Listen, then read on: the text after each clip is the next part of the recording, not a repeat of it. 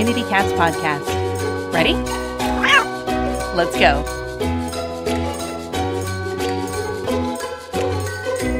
Welcome to the Community Cats podcast.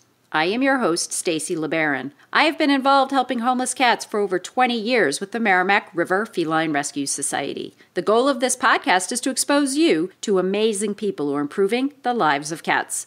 I hope these interviews will help you learn how you can turn your passion for cats into action. Today, we're speaking with Susan Getty. Susan has worked in animal welfare for nearly a decade and has a Master's of Science in Animals and Public Policy from Tufts University. As project manager for ACC&amp, Susan helps the organization and its mission to advance nonsurgical fertility control so as to effectively and humanely reduce the number of unwanted cats and dogs. Susan, I'd like to welcome you to the show today. Thank you for having me.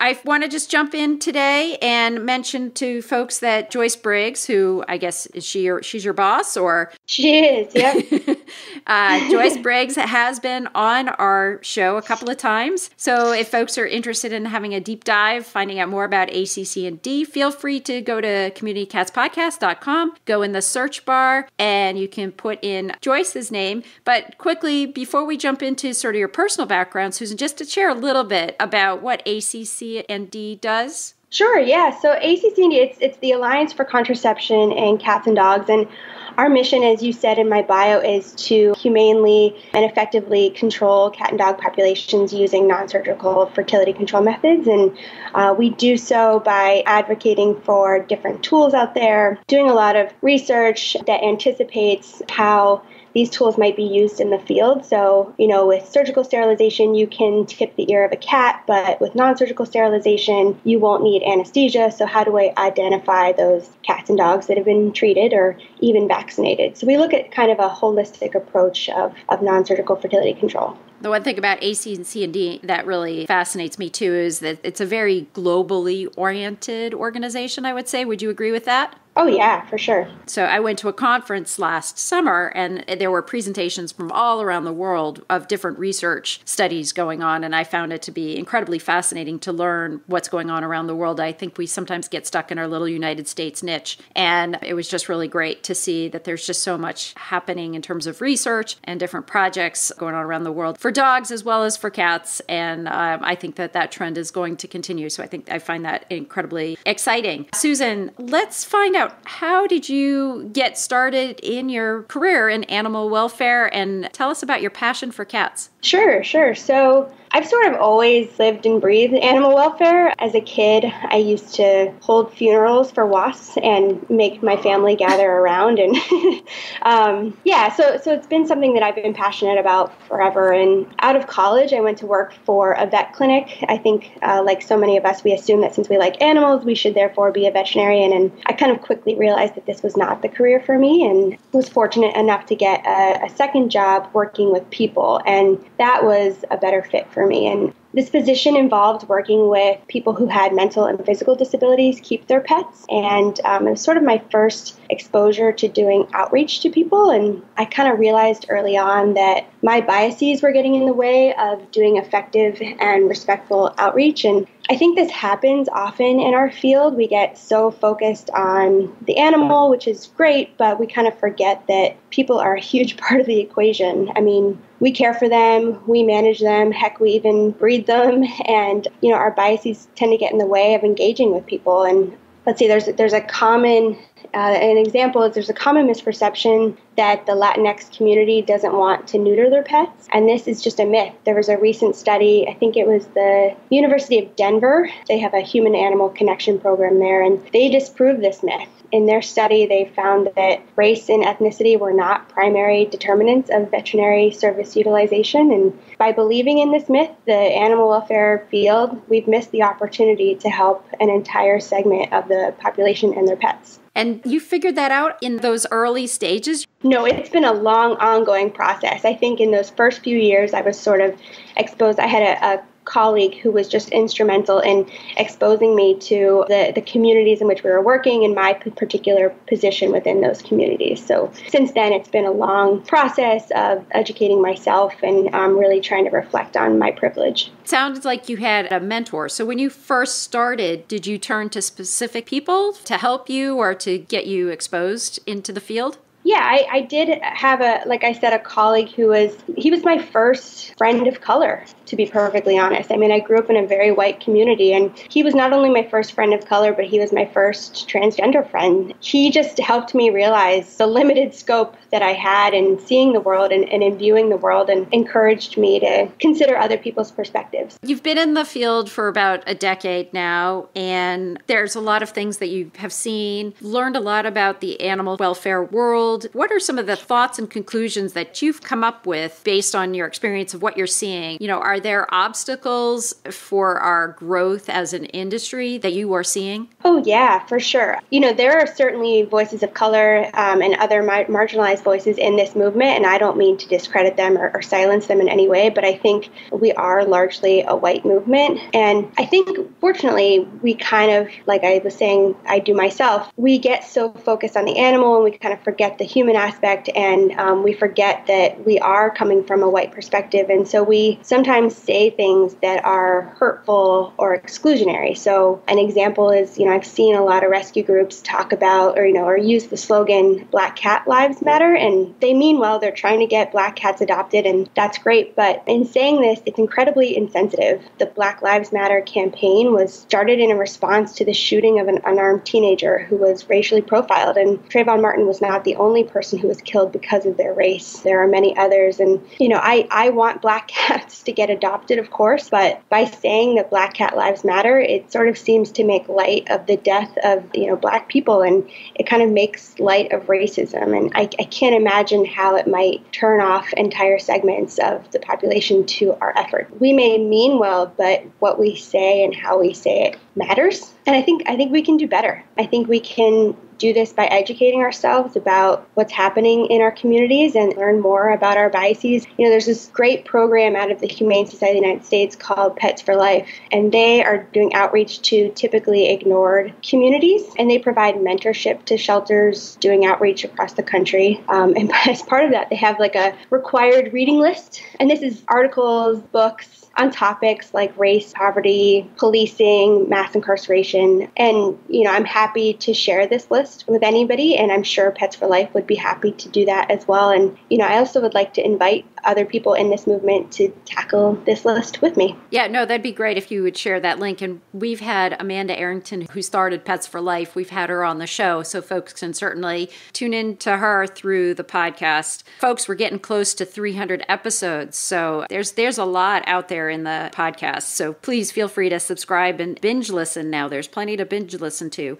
Susan, as we're talking here about, necessary diversity, I was just trying to think of the different categories that we look at when we are talking about diversity. We're talking about ethnic, we're talking about gender, we're talking about economic, we're talking about like bird lovers versus the wildlife lovers versus the cat lovers, and even potentially the breeders. So we have a huge mishmash of different sort of categories that we may have been exclusive about in the past, and we want to bring them in to become more inclusive with regards to taking advantage of our programs, but also being part of our operational culture. And I think that's where the wall may exist, is that we may be going out into a community, but are we bringing them into our organizations or into our volunteer groups? And I'm not necessarily 100% sure that is happening. Do you see that also? Yeah, it's funny that you bring up the bird versus cat debate.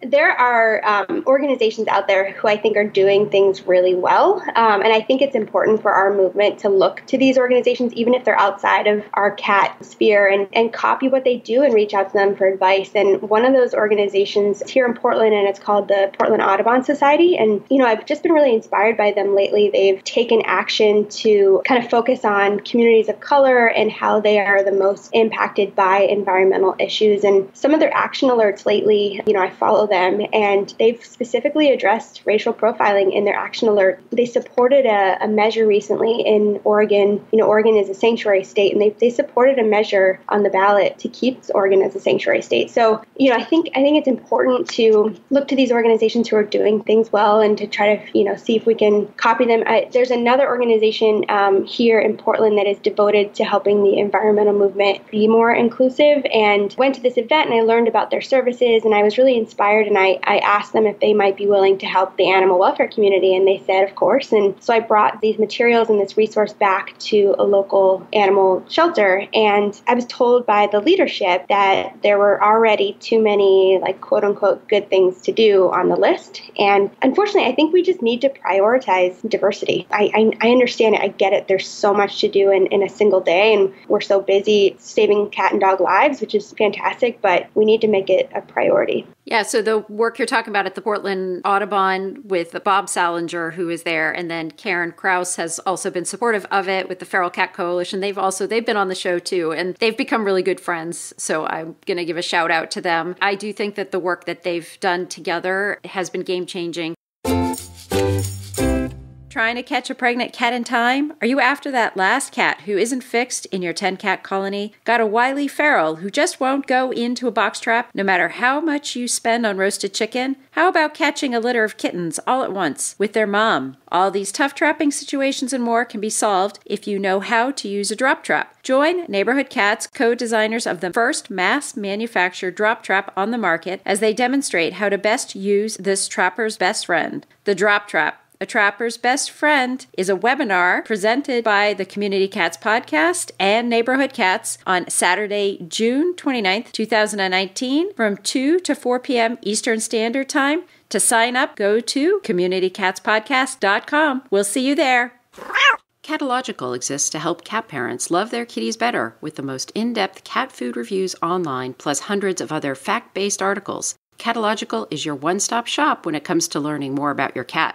Catalogical works with multiple retail partners to provide custom coupons on everything from automatic litter boxes to microbiome testing, so you're also likely to save when you choose one of their recommended products. So I'm going to give you a magic wand, Susan. Mm-hmm. If you could create change across the country, create positive programs in your local area, what would you recommend as a first step? So a first step is for white people in particular to educate themselves. So often we wait for voices of color to provide that education for us, and that's not their job. It's our job to educate ourselves. So this is not just with the animal welfare movement, it's in our daily lives. So reading, seeking out these voices of color and other marginalized voices. There's this website out there called colorlines.com or colorlines.org, and it's a daily news feed that is multiracial, it's by multiracial staff. And so you can get a perspective on what's happening in the world from voices of color. Specifically in the animal welfare movement, there is a woman named Ariana Shberdy who started a group or an organization called Encompass, and they are focused on the farm animal movement. But I think a lot of what she says, she's got a blog, and a lot of what she says, like her messages resonate across all species. So I would encourage white people, that's how I would start to kind of seek these resources out, seek out the Pets for Life resources, look for other voices that we might not be listening to, and kind of exploring our privilege. There's another book that I admittedly have yet to open, but it's on my nightstand along with several other books. It's called White Fragility, and it's by Robin DiAngelo. I think she's a sociologist out of the University of Seattle, and I think the main idea behind the book is that white people, we get really uncomfortable talking about race and racism, and that's not effective. We kind of shut down and we get defensive, and a lot of times we're afraid to say the wrong thing. But I feel like it's more important to kind of continue this conversation than it is to protect ourselves and be scared of what we're saying, and we need to be okay with criticism. which is hard. It's really hard. Well, and being vulnerable and putting yourself out there. And I know Sterling Davis, who has been interviewed, he is really working hard to encourage Black men to be out there and helping community cats. And he's very active in Atlanta, doing a lot of trap neuter return there. And, you know, it's been hard. I mean, when I interviewed him, I didn't expect this, but he was talking about so much of the challenges that he has with people responding to him, because he may not be saying the things on Facebook that people are used to seeing out there. And he's the trap king. And, you know, that's his brand, and that's how he's building himself up. And he works with a lot of women. He's got a team behind him. We just had him on the online cat conference with Adam Myatt out trapping in Oakland, California. And they've got like Catman TV now and crazy stuff like that. But there's different ways of communicating that we need to understand, and being able to make sure that all doors are open and accessible. You know, there is no one right way, and we have to be aware of that. And, you know, at the end of the day, let's create an environment so that then the cats in our community, as well as you say, the people in the community, are getting access to the services that they need. Yeah, I agree. I think a lot of times, you know, we assume, you know, we see a dog that looks sickly or a cat that looks sickly,